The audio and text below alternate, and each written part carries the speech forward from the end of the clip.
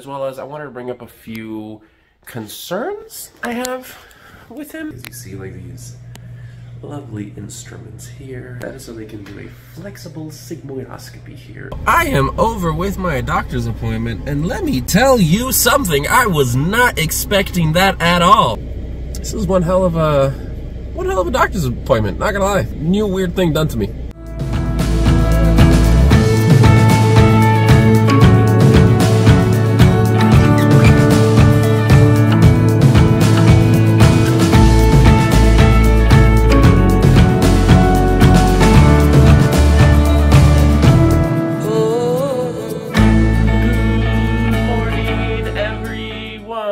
Today is another day. This appointment, I'm not expecting much out of it. Today I have an appointment with my colorectal surgeon. Follow up from my ceton removal surgery. I had my initial like post-op, appointment, and then this is like a further post-op appointment, as well as I wanted to bring up a few concerns I have with him. There are some issues that I'm having with my stoma. Obviously, as I've mentioned before, I am prolapsing a lot, and this caused me some pain, some discomfort, and I just want to make sure that I am on the right track, that I'm doing everything that I can, and that we're doing everything right. So this appointment should just be quick, clean cut, simple, because this is also informing him about the issues that I'm having with my stoma with my GI doctor. As I said before, my Crohn's disease is starting to come back at the site of the stoma. It is difficult. Wrap your head around it, because imagine I've been going through this for so many years, medication after medication, treatment after treatment, and at this point surgery after surgery, and it sucks for sure. It definitely sucks, but we're going to keep moving forward. We're going to power through it and see what is in store. My concern right now is that with my stoma, I am bleeding. It started with like one little itty bitty dot, white dot, and I looked at it and I was like, I started wiping it with some gauze when I was changing my bag, and I was like, huh, it ain't going away. Next bag change, it wasn't one dot, it was a couple of dots, like a small little cluster. And I was like, oh, this is not good. This is different. It has progressively gotten a little bit worse, a little bit worse, a little bit worse. I showed my GI doctor, and he said, those are ulcers. That is a sign that your disease is still active and is starting to come back. Even though just a few weeks before I saw my GI doctor, he told me my Crohn's disease score is 0. 0 inflammation. All the biopsy came back perfect, so technically I was in remission, which is amazing. I was super happy. All of this has been, worth the journey, because I'm at a very good point in my health. And then this starts again. So I'm gonna go talk to him today, let him know what's going on. He's probably gonna want to see it and, look at my stoma, make sure everything's okay with it. We'll go from there, because again, this is a very delicate thing to have, for sure, but it's not to the point of any moment something can go wrong. No, it's not that. It's just you gotta be on top of your health. That's the thing. I could have let this go months and months and months and months with no worry in the world, because I don't feel pain like I used to, with my Crohn's disease. I just go into the bag and I don't care, and problem solved. I could have let this go on for a long time. I caught this within a couple of weeks, because again, we're very on top of my health, because I have been in a very good place, I have been in a very, very bad place, and I pick good place every single time if possible, and I'm pretty sure everybody does. So I am, per se, mortally terrified of, having a downhill spiral again, out of control with my health. I don't want to get to that point. I do have my wife, I have my daughter, I need to think about them, I need to think about my family, so that's why I'm on top of it. Let's go on this journey. Unfortunately, you don't see Janice here right now, because she is upstairs taking care of the baby. I'm going to be heading to this appointment by myself, and let's, see what happens. Again, I'm not expecting much, but, we'll go talk to him, see what he says.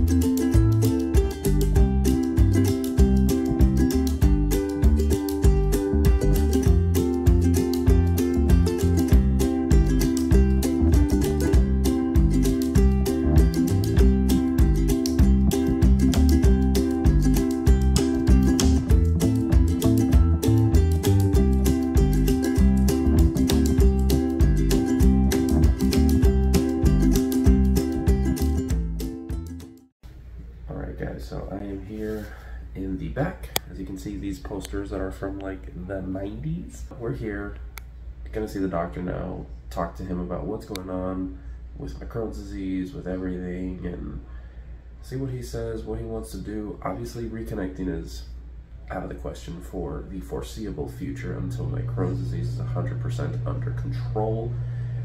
See what he says, what advice he can give, and see what he has in store for me as far as like my severe prolapsing issue. And since this is going to have to be, I wouldn't say permanent bag, but a semi-permanent bag for the foreseeable future, what are some options for me since I do prolapse and it causes pain? As you see, like these lovely instruments here. You got a TV right there. That is so they can do a flexible sigmoidoscopy here in the office. Not a colonoscopy, they only go in a little bit, but I don't want to be awake for that. Just saying, I don't want to be awake for that, guys. Okay, guys, so I am over with my doctor's appointment, and let me tell you something. I was not expecting that at all. He literally stuck his fingers inside of my stoma. Yes, not only that, he was like, okay, yeah, he gloved on, let me get some lube, and then he's like, here, I'm just gonna, you know, feel around a little bit. In, he's like there. He's like, yeah, I feel the inflammation area, and I'm like, Can you buy me dinner first? And then he was like, you know what? Let me do a real quick flexible scope on you, really quick, don't worry about it. I'm like, bro, what the heck? As I said in the previous clip, like, they do flexible sigmoidoscopies in the office and stuff like that. They did one on me today, but not a sigmoidoscopy. What he did see was just a small cluster of what looks like ulcers right at the beginning of my colon when they go in. And he did see it. He's like, okay, I see exactly what, you know, is what I was telling him about. Right now, I am trying to recuperate from this. I wasn't expecting this, and here's the best part. I usually have a bag with all my ostomy supplies because my bags are one piece, so I can't just take the top off for them to look and do anything, and I just pop it right back on. So they had to remove my entire bag. Not a big deal. I have spare bags. I have bags that are like temp bags that just throw them on, they last for 12 hours, and there's no cutting, you just slap it on. Yeah, I don't have my bag. I'm in a different car. Janice has the bag in the other car. I'm in my car. I did not have any supplies with me, and I wasn't expecting this. That's why I was like, oh, it's okay. I've left my supplies at home. Whatever, not a big deal. Hey, we're gonna have to remove it. Do you guys have bags? And they do. Thankfully, they have lots of spare stuff. So they're like, yeah, we got a bag. So they found one, you know, convex that fits me. And they're like, yeah, okay, perfect. It's just for a few hours till I get home. But yeah, guys, this, Janice was not here for this one. And I'm pretty sure she would have loved to see the doctor go like that straight into my abdomen. Just saying. This is one hell of a doctor's appointment. Not gonna lie. New weird thing done to me. Now, the benefit of this is that, you know, he did feel the slightly inflamed area right where, you know, what looks like ulcers is around, and he's like, I felt a little bit beyond that, and it feels normal. So it's just a small area that is the problem area now. So what he recommends is for me to have an abdominal binder to help the prolapse from going in and out all the time, something to just kind of hold my stoma just like that, so that I don't prolapse as much. You know, a little prolapse is fine, but mine just, you know, it sticks out a lot. I don't know if this is definitively a prolapsing issue or if it is a Crohn's disease coming back issue. He's like, it could go either one, even though he's like, ulcers are not very common with, you know, prolapses. He's like, can it happen? Yes. Is it common? No.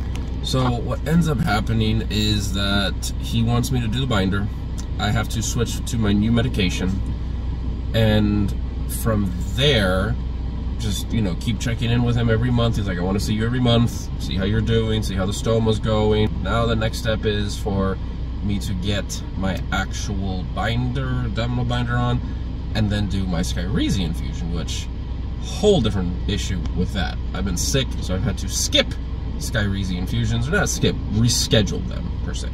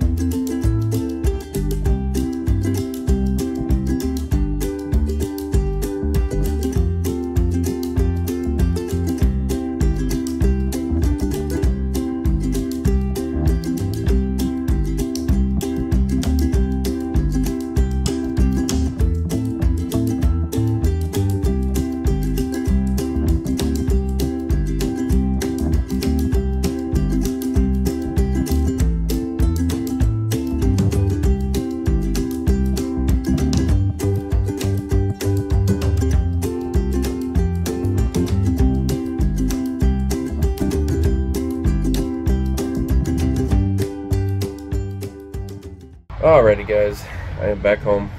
It is now the end of the day. I am exhausted. I was out for like 4 hours between getting to the doctor's office. There was a lot of people there getting checked in, waiting to get to the room, waiting to see the doctor, speaking to him, and then having to prepare myself, get the bag off, him finger my stoma, and then do a small scope on me while in the office. Fun times, let me tell you. We have a plan.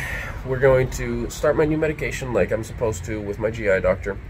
Let that kind of start working its magic, hopefully, and then reassess later on. Obviously, my GI doctor is going to want to scope me, a full scope again, once the medication has had time to work, because that's the whole thing. It's just like we need to give the medication and then wait for it to really kick in, because these biologic medications, they don't work overnight. Sometimes you will feel relief overnight, and I've had that with certain, like Remicade. I mean, the next day I felt great, but the first few times you get it, your body really has to, like, you know, it's like a loading dose per se. So I have to do those, and every single time I'm supposed to do them, I get sick. So it's kind of pushed back that, unfortunately. So I am just being extra cautious with what I eat and trying to ensure that I don't have any flares, that I don't eat anything that I'm not supposed to that will ensue gastrointestinal distress, vomiting, diarrhea, you know, acid reflux. I'm trying to avoid that as much as possible because I am not on any kind of active medication per se. So technically it's all a downward spiral from here if I don't continue. Now obviously I am going to get on my medication. It's just since I'm sick, it is safer for me to wait till I'm not sick to begin my medication. Remember, those biologics, they lower your immune system on purpose. And when they lower your immune system on purpose, guess what? You take forever to fight off infections and fight off getting sick. That is going to be it for today's vlog, guys. I really appreciate all the love and support that we have been getting over these past few videos for me. You know, everyone's telling me get better, I hope you feel better, get well soon. I really appreciate it. I love the outreach that we get from you guys. So truly, truly, thank you, thank you. We may not respond to every single one of those comments. It's just our life has been like this. Constantly between sick, the baby, this, doctor's appointments, craziness. It's just one thing after the other. So truly, guys, thank you so much. We greatly appreciate it. Do not forget to like, share, and subscribe, because we want to grow our numbers. We want to spread as much awareness as possible. That is going to be it, guys. I'm going to go back inside and lay down and take it easy. So guys, for now, adieu.